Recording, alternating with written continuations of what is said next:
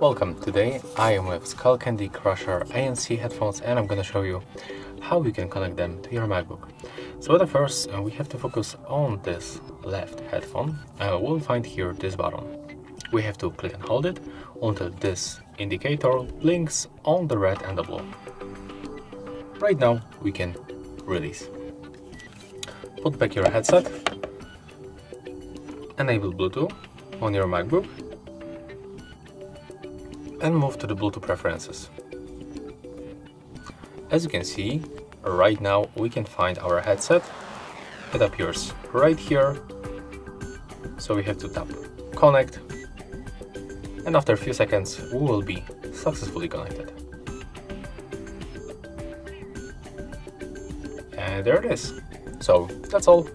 If you find this video helpful, remember to like, comment and subscribe.